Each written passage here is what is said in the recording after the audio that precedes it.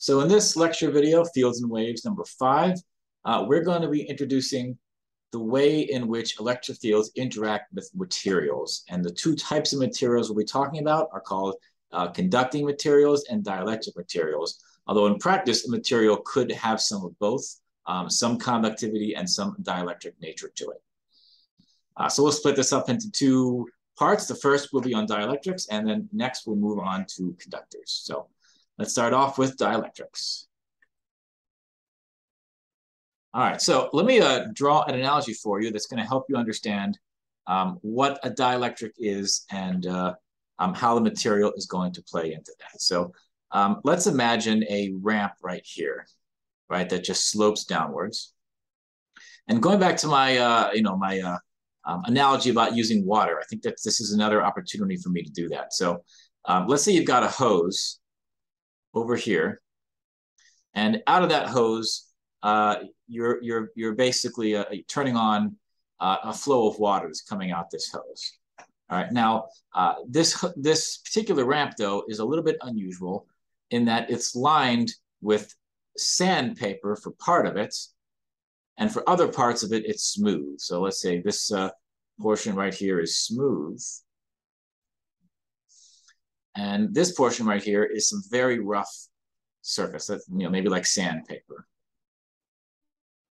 right? Or a carpet, for example. All right, and this just alternates back and forth. This is smooth, and this is rough. All right, now the water that comes out from this spout right here is certainly going to work its way down to the bottom. Gravity is eventually going to win. And so let's say I'm going to ask you two different questions. The first is if I take different measurements in different locations and I ask you, number one, what is the flow rate of the water, right? Gallons per minute, for example. What is the flow rate of the water? Right, I might ask you that question.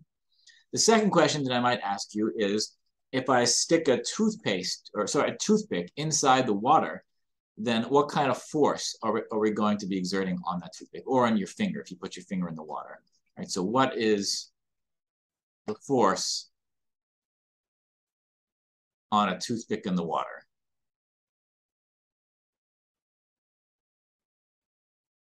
Right, that's stuck in the water. Right, so the toothpick might look like this. All right, so if I were to ask you these two questions, perhaps your intuition would tell you that the answers are going to be a little bit different from each other. The flow rate of the water, for example, that ought to be constant.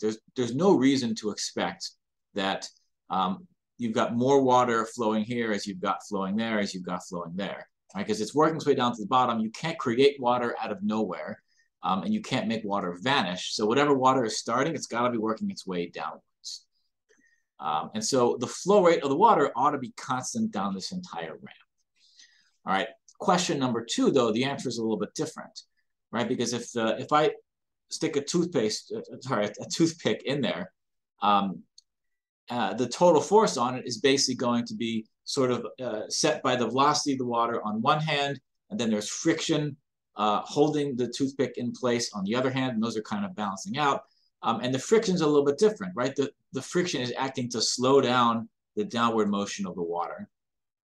And in doing so, it also may help hold the toothpick in place. And so the difference in friction up and down this ramp could well change the force of a toothpick that's stuck in the water. So how do we rectify these two things? The flow rate is the same, but the force from that flow of water is different. So we almost need two different quantities to do this. And the answer to what would actually happen is that the level of the water would change, right? It might be a little bit higher on the rough surfaces and a little bit lower on the smooth surfaces.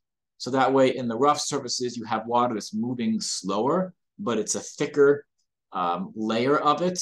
And so the flow rate is the same, but the force is less, right? Since each little gram of water is able to push less.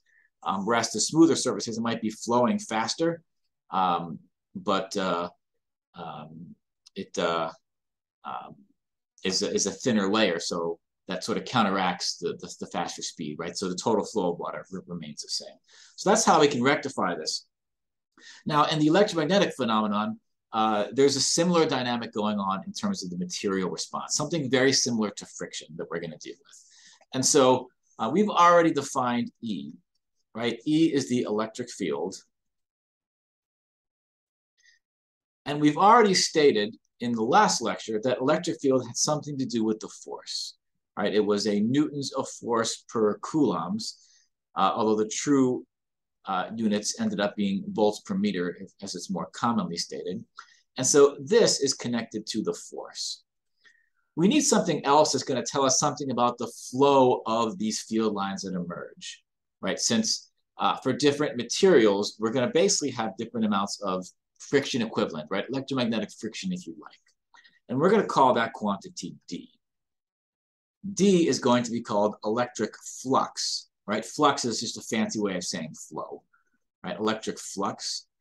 The units of flux will be coulombs per meter squared. And it's going to make a little bit of sense why it's coulombs per meter squared in a second, right? So we've got this relationship between E and D, or we have these two quantities that we're going to define. And this D field is going to be connected to the flow rate, right? Or the flow of field lines. All right. So let's try to understand the way a material responds to sort of create these different quantities D and E. And let's imagine a material like here. And this material is made up of lots of different molecules. And molecules in general have some ability to respond to electric fields. It's pretty easy to get what's called a dipole moment within the molecule, which is to say that the molecule can rotate a little bit and put a small amount of positive charge on one side and a negative charge on the other. So let's start out with the material that's embedded inside of an electric field like this, pointed in that direction. The electric field is going to drive positive charges in the direction of the arrow, and negative charges will be driven in the opposite direction. So these molecules are going to have a slight tendency to orient with positive charges in one direction and negative charge in the other. And again, this is only a slight tendency. So if I look at a million molecules, I may get 50.1% oriented this way and 49.9% oriented the other way, but there's still a slight enough imbalance that there is a net pushing of positive charges to the right and negative charges to the left. All right, so I'll just draw one more here. All right, so this is the material responding to an electric field. All right, in doing so, we're going to define something called a polarization vector. And I'm going to call it P, okay? What we've got here is basically a very slight separation of charge because we move positive charges to the left and negative charges, positive charges to the right and negative charges to the left. And that creates an electric polarization or separation of charge. So this vector P is going to define how much charge separation we've got. In order to separate charge, we need to take some amount of charge and we need to pull it apart. The more charge we pull apart, the bigger our electric polarization is. And the further apart we separate those charges, again, the higher the polarization will be. So the units of P are going to be in units of coulombs times meters, right? You have an amount of charge separated by a certain amount, but it's also evenly distributed through this material. And so we got to divide this by a unit volume or meter cubed. So this just becomes coulombs per meter squared. Right, that's the unit of this electric polarization. And so the connection between D and E, we can basically come up with on the assumption that, well, let me make this in black, that this flow rate, D, is equal to epsilon naught times E plus this polarization vector. All right, so epsilon naught times E basically is a relationship between D and E that we would expect for empty vacuum. And there ought to be some constant that relates D and E. And then you got to add to that the effect of the polarization in the material, which we call P. right? So we don't necessarily need to know what epsilon naught is, but if we assume there's empty space, D and E have to have some relationship to each other. And so epsilon naught is simply the number that connects those two together, right? That scales them together. And P now accounts for the response of the material. All right, now in most materials, we can make an approximation, which is what we're going to call a simple material. We can make two assumptions. The first is that the polarization vector is parallel to the electric field. And the second is that the intensity of the polarization vector is proportional to the intensity of the electric field. So if I double the electric field, then I'm having more and more polarization. If I have the electric field, then I'm going to have less polarization. So that's condition number two. All right, if we make these assumptions, then we can basically state that P equals some multiplication factor times the electric field. All right, whatever that number is, this chi right here is called the susceptibility, the electric susceptibility.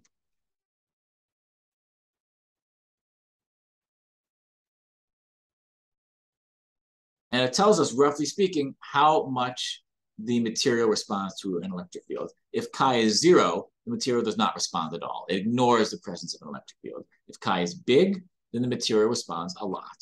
Take this and substitute it in here, and we get the following. We get that D equals epsilon naught plus chi epsilon naught times E, which we, of course, can rewrite as epsilon naught E times 1 plus chi, right? So this relationship between D and E is pretty cleanly defined in cases where we have the proportionality constant between electric field and charge separation in the material, right? Or the polarization of the molecules inside the material. And this factor here, 1 plus chi, we're going to call that something special. We're going to call it epsilon R, right? Or the relative permittivity. It tells us by how much the permittivity has scaled. That by how much the permittivity has scaled compared to that of free space. Right, so 1 plus this value chi equals epsilon R. All right, so epsilon R, or chi, if you will, basically measures how effective a material is at rearranging its charges and creating a secondary electric field that opposes the imposed electric field to begin with. Right, so this is a little bit like friction in the sense that if I have a very rough surface and I try to drag a car across it, right, I exert a force on the car and I'm dragging it, but friction is exerting a force in the opposite direction that's slowing me down. And so even though I'm putting a lot of force on this car, the actual flow of that car or the speed of that car is relatively small. And there's a similar effect happening here. We put a big electric field on the material, but the actual net electric field that appears in the material is reduced because of that polarization, right? This polarization is going to tend to create a secondary electric field that goes in the opposite direction, right? This is E secondary. It's an induced electric field, right? Electric fields are going to go from positive to negative, and we have pushed the positive charges to the right and the negatives to the left. So the secondary electric field will go the other way. Right, so this kind of makes sense with our sort of friction analogy, where the material response is kind of like the friction that slows down the ability of electric fields to take effect, right? So epsilon R has no units because it's just a scaling factor. So the permittivity of material is simply equal to the relative permittivity times the value of free space, or if you happen to know the electric susceptibility of material, then it's simply 1 plus chi times the free space value of permittivity. So let's try to apply this to a simple scenario where we have two walls right here. And in the center, in between these two walls, we have a very large permittivity. Epsilon r is positive and greater than 1. And on either side of this, we've got relative permittivities of 1, right? So there's free space on each of these two sides, and there is some dielectric material that responds in the middle, right? Now let's say we start out by putting a constant electric field everywhere. Right, so I'm going to draw 4 arrows here, right? Because the direction of the arrow tells us where the electric field is pointing, and the density of the arrows tells us something about the intensity of the electric field. All right, so I'm going to start out by doing this. This material, however, is going to create a polarization vector. Right, so here's the P vector, whereas these vectors are all E. And this polarization vector is going to create a secondary electric field that points in the other direction. So this is E secondary. And so the actual electric field is basically going to be reduced. So I'm going to just remove 2 of these to demonstrate that the actual electric field is basically half of what it was as a result in this pictorial example. Right, so this is the new electric field after adjusting for that cancellation in the secondary electric field.